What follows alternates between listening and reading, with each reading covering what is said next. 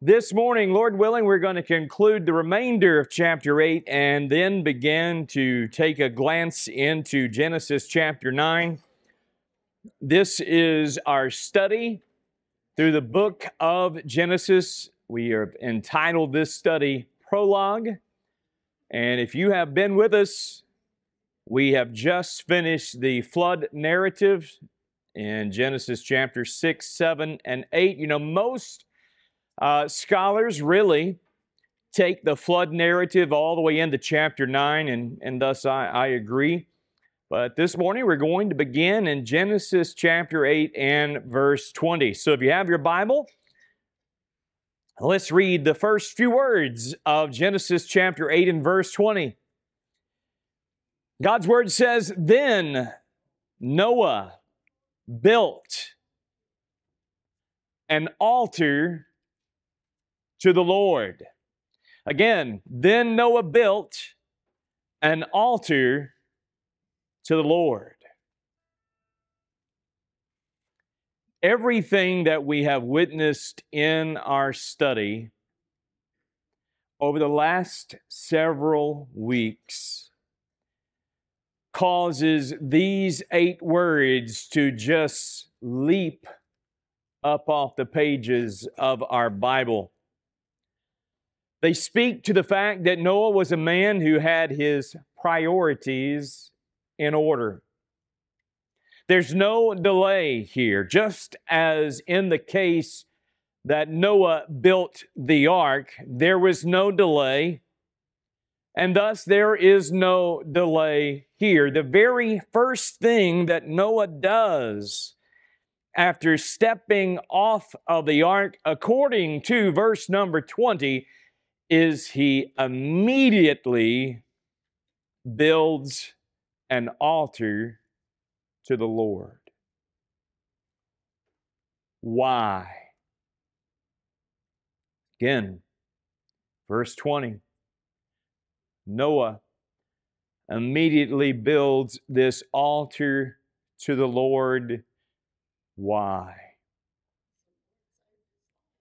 Because the Lord saved not only his life, but his wife, 3 sons, and 3 daughters-in-law. Why else? Why else? The first thing he does after stepping out of the ark, why else would he build this altar to the Lord? Anybody else got another thought? I've got my own thoughts, but I want to hear from you first. The earth is still there, the land, okay. It's time to barbecue. I don't think Noah was from Texas.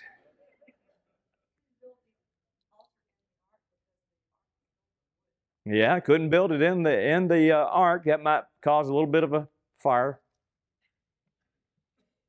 Here's the reason, or at least the reason that I understand from my study. Because Noah understands nothing should take higher priority than worshiping God. Nothing should take the preeminent position of giving God the utmost glory in this moment. Think about it. Noah led his family by faith and obedience into the ark, right? Sustained them for the period of over a year inside the ark. God commands him to lead his family off of the ark. And now his first act as a spiritual leader of this family upon the dry ground is now to lead this very same family in worship to God. Matthew chapter 6 and verse 33. But seek ye first His kingdom and His righteousness, and all these things will be added to you. Let me tell you, church family, you had a decision to make this morning, did you not? What was first priority to you? This morning, you made a decision to join us in our assembly to worship and praise God. Thank you for being willing to do so. Now, another decision was made. Many of you made the decision to stay after worship to study God's Word together. Praise God that you made the decision that you should have made. That what was of first priority to you was to give God the utmost glory in worship this morning and then in study of His Word.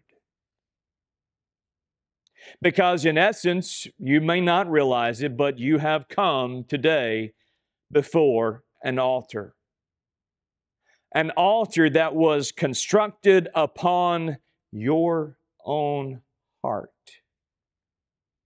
When you are presenting, as the New Testament teaches, your life as a what type of sacrifice?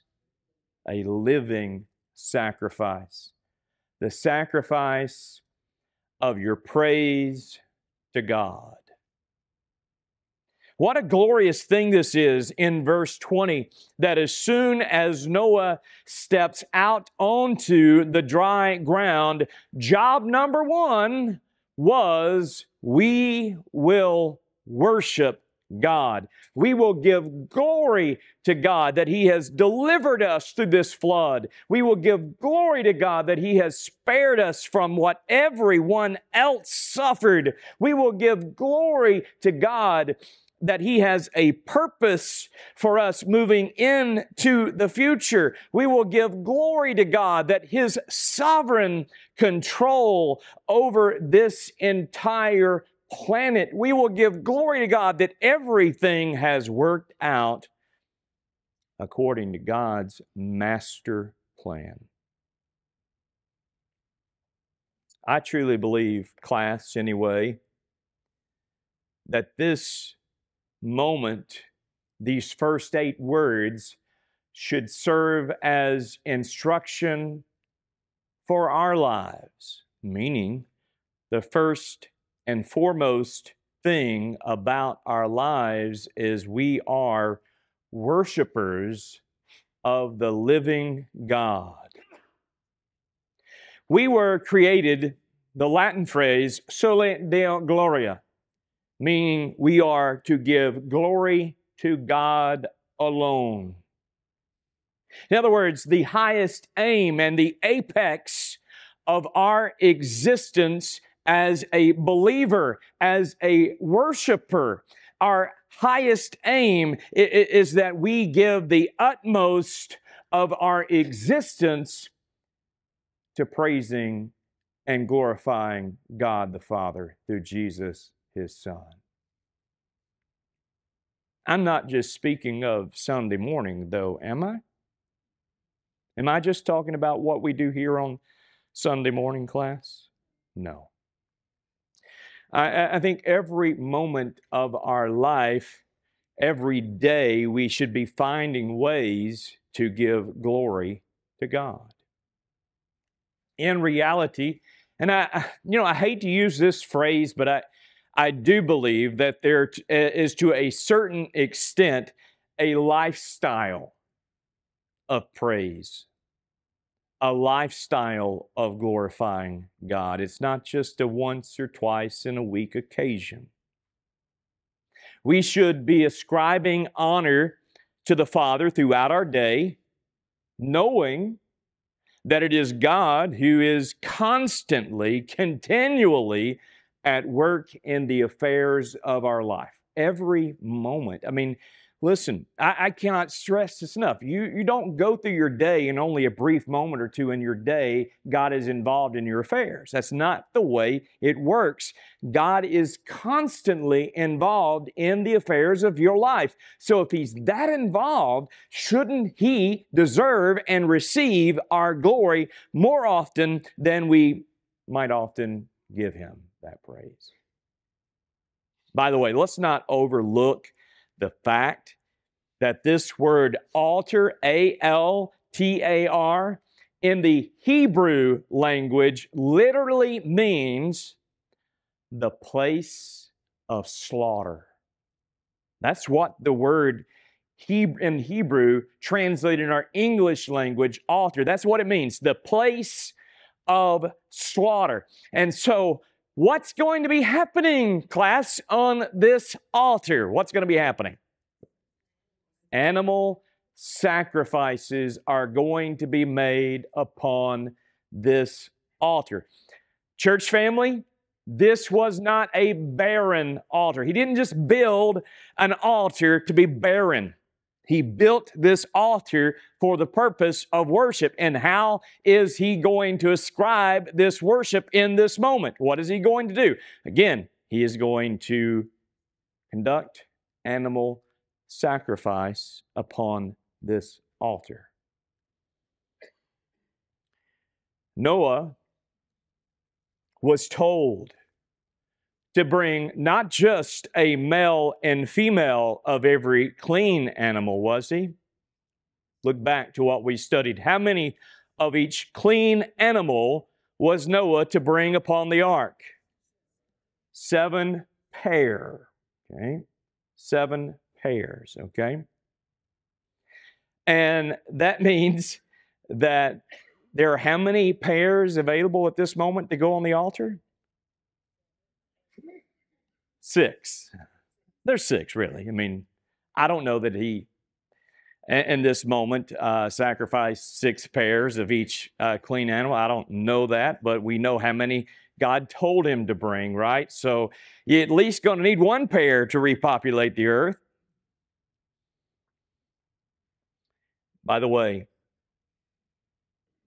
this is all about giving adoration to God. Cannot stress that enough. And by the way, isn't this foreshadowing something else? Isn't this a moment of foreshadowing? And what is it foreshadowing? Well, it's pointing to the ultimate sacrifice, right? The sacrifice of the Lamb of God who takes away the sins of the world. The Lord Jesus Christ Himself. Again, verse 20, again, let's read this again. Then Noah built an altar to the Lord and took of every, I guess there answers my question, does it not? Every clean animal and of every clean bird and offered burnt offerings on the altar. That word every would mean every clean animal, maybe not every one of the clean animal, but every clean animal, right? If I'm reading that correctly. Now, naturally, because this is a burnt offering, like Ronnie said, we got Texas barbecue starting up, right? No, be serious. Class, there was no doubt a rising of a scent. I think the Bible calls it an aroma. Is that right? A soothing aroma. So you have smoke that arises from this altar that Noah has constructed, and this smoke ascends upward. And verse 21 says, the Lord smelled the soothing aroma. Now, we know that God is a spirit, right? God is not flesh. Does God have a physical pair of nostrils? What does it mean here when it says, the Lord smelled this soothing aroma, that it was pleasing to the Lord? Well, a couple of things to keep in mind. First and foremost, we don't know exactly when this took place, but at some point or another, as we learned back early in Genesis with the offering of Cain and Abel, the Lord had prescribed a certain type of sacrifice. And this, again, on Noah's behalf, is an act of obedience by Noah to worship God in the manner which God had prescribed. This scent, this aroma, ascends upward, and metaphorically here, so to speak, we have God breathing in this aroma, and it tells us it was what? Pleasing to God. And then there's a phrase that is amazing. It says what? And the Lord, what? What does it say? The Lord said to himself. Literally, the Lord said to his own heart, what? I will never again curse the ground on account of man. Before we go into that, any questions on what we've studied thus far? Anybody?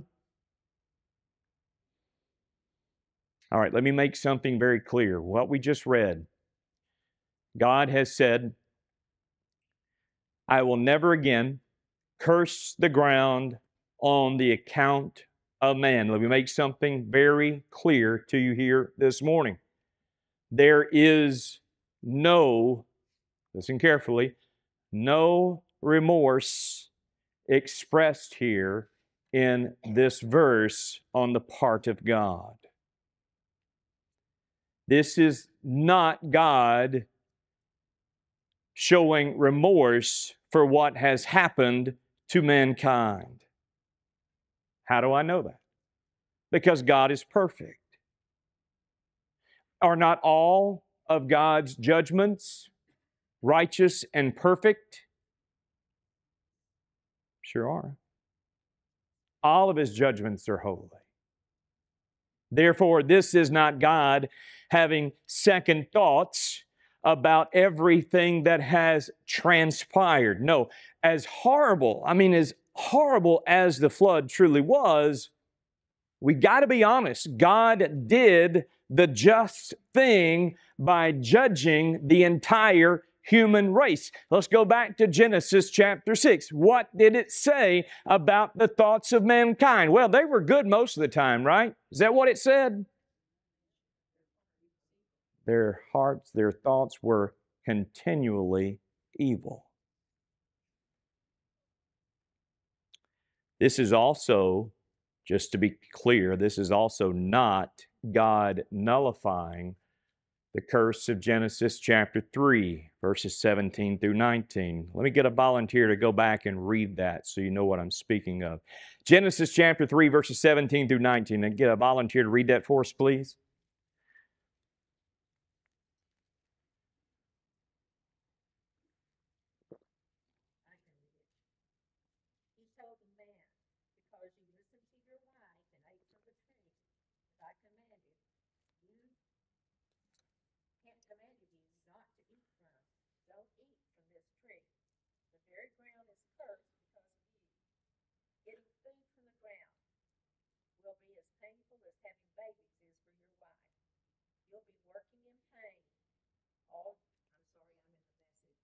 Yeah, I was going, I don't recognize that translation very well.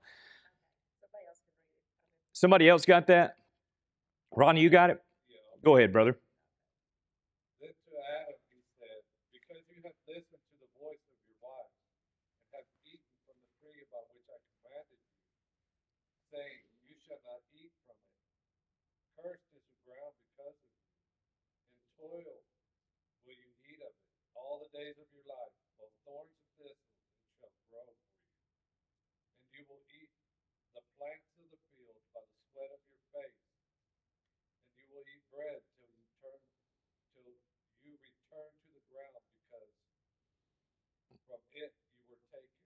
For you are dust, and to dust you shall return. All right, this what we've just read here in Genesis 3, 17 through 19, the cursing of the ground. You come back here to Genesis chapter 8. This what we've just read in verse number 21 and 22 is not God nullifying the curse of Genesis 3, 17 through 19. You say, Jonathan, it's not. If it's not that, what is it?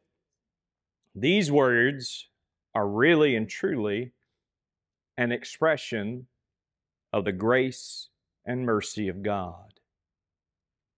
God in compassion chooses to not curse the ground again in the manner which has been thus carried out through the flood. Yes, I think we know quite well that there have been and will continue to be localized floods that have stricken the earth, right? We know that all too well. However, a worldwide catastrophe of this nature, being the flood, will it ever happen again? The whole earth being covered by water, will it ever happen again? No. That's the way I understand it. So this promise made here is not in response to anything good in man. It's not that God looks down and sees enough goodness in man that He goes, okay, I won't ever strike the earth in this manner again. It's not made in that respect. What is made clear here in the latter part of verse 21, it says what? For the intent of man's heart is evil from his, what's the word? Youth. Now, one thing I'll point out to you, because there are those who believe in the doctrine of original sin, that I've heard preachers say babies are vipers in diapers. It's not funny. That's one of the saddest things I've ever heard a preacher say, that babies are so sinful that you should be afraid of them. They're that sinful. We've got friends, I've got friends of mine that are in churches that don't even know that their preachers believe that. That's why they want to baptize them as soon as possible. Notice the word, though, is youth. These are not babies. These are youth. Means at some point in their youth, what enters the equation, church family? Sin. But they're not born in sin. It did not say, for the intent of man's heart is evil from his birth or his conception. It says his youth. There's a difference. But that, really and truly, that phrase is an important statement that Moses recorded here.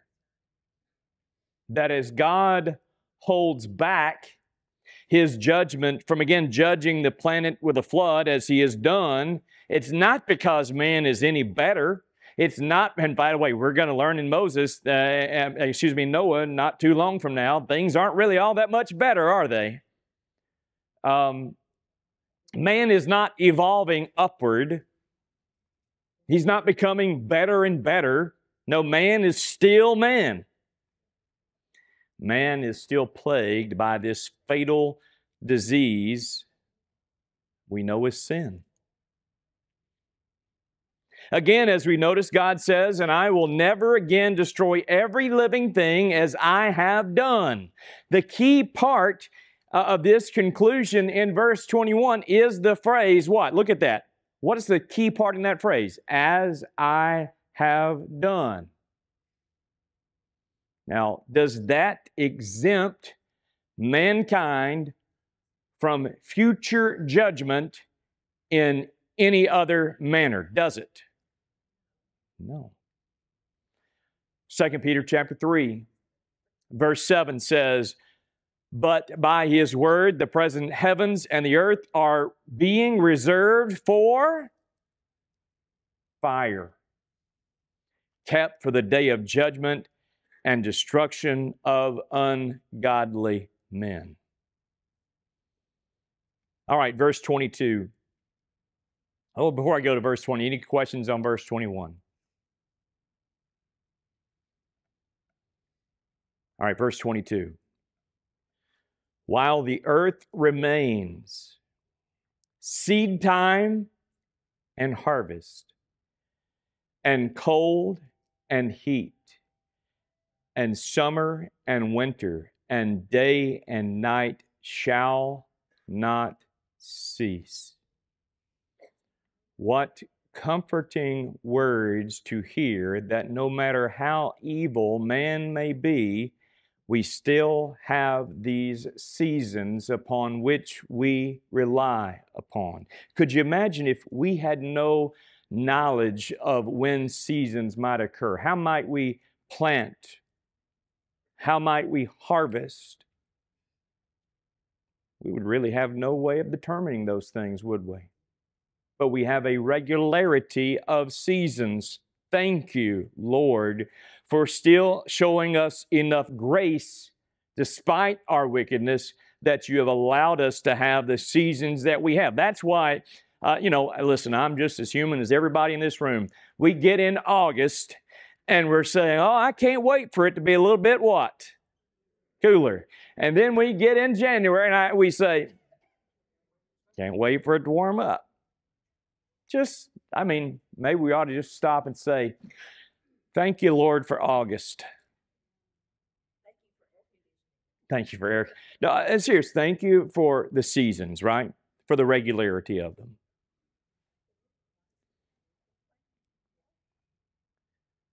As human history moves forward, there are going to be seasons of the year, seasons of life. And life will move forward on this planet uninterrupted until when? Until the second coming of Jesus Christ. You know, there's much talk today about the destruction of this planet, is there not? A lot of people will disagree with what I'm about to say, but let me assure you, nothing will happen to this planet unless God says so.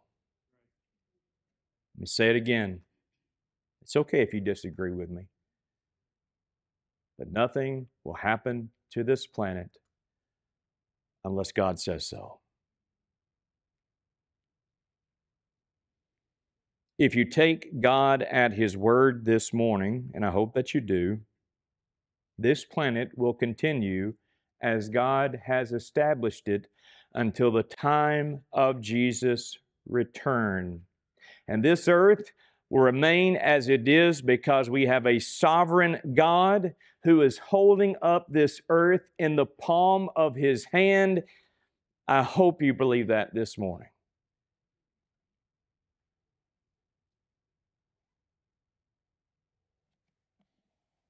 I have so many notes here that I'm not going to get to today. I apologize. It is 11:28. I tell you what, let's do. This will close up chapter 8. But before we close up chapter 8, I want to give you an opportunity. Anybody have any questions or comments as we close up class today before next Sunday morning, Lord willing, we move on to chapter 9? Ronnie? I had always, I guess, kind of wondered about the seasons before the flood. It would have been more of a, I don't know, there would have been more of a constant. There would not have been the drastic change of seasons that we know and either enjoy or not enjoy, right? There would have been a more moderate climate of which, man would have enjoyed for those years between creation, the fall of mankind, and the flood. Of course, the flood, as we've seen, catastrophically changed this earth's nature in many ways. Many ways. And I still don't understand all of that, Ronnie. Trying to study for this and preparing these lessons, I've tried to read as much material. I've tried to watch as many videos as I can on apologeticspress.org and just trying to learn and soak up as much information as I could, but I only but a small amount understand all the changes that this earth underwent due to the flood. But I do think it was quite drastic. Any other comments or questions? Where did they get the seeds from to plant? Every living thing. What's that? Yeah, every living thing. For food, everything. Seed, everything. It's not like they've got out of the ark and then the Lord had a packet of seeds for them sitting on the ground. And there would have been naturally, I think, those things that would have grown. One of those things was the olive tree, right? Remember what we read last week? What grew down at the base of the mountain? The olive tree. Not everything had to be replanted. Which, again, my mind, but I accept it. Yeah. Had to find their way. Let's pray together before we leave today. Father, we delight in your word and we delight in the study of your word. Father, I'm grateful that you have led us through the study of the account of the flood that destroyed humanity, saved Noah, his wife, and his 3 sons, and his 3 sons' wives. We're grateful that your word says that you looked down and saw Noah to be righteous in his own time. We know that does not mean that Noah was perfect or that Noah was truly righteous as the Son of God is righteous and perfect, but that comparatively speaking, Father, to the generation of which Noah lived, he was blameless. Father, I pray that that could be said of all of us in this room, that compared to those in this world, that we are living righteously before you. We're grateful that you have given us the righteousness of your Son Jesus, that you have justified us just as if we had never sinned, and that you are sanctifying us, Father, that you have sanctified us in your truth, and your word is true. Be with us now as we leave this place and go about our afternoon. Give us safety as we travel. Bring us back, Father, tonight, if at all possible. I pray that all of my brethren would rejoin us this evening as we study and worship together once again. And Father, for those that cannot be with us, I pray your strength upon them. May they feel our love and your presence with them this very morning. We're grateful for your family here at Waters Road, for our shepherds, our deacons, for all of our ministry team, for all who serve here within this body. Bless them, encourage them, and keep them. And it's through the name of your Son, Jesus, that we pray. Amen. Thank you very much, class.